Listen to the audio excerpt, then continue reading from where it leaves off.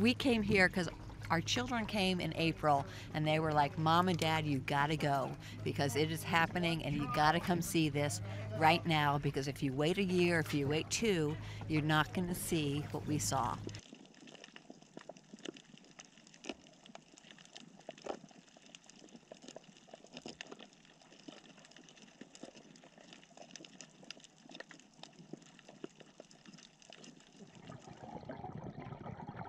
It looks like the reef's still quite healthy, but once you actually swim down and have a look, the structure's still there, but there's no coral. All the corals are dead, or most of the coral's dead. That's just algae growing on the remains of the skeleton after the animal has actually died.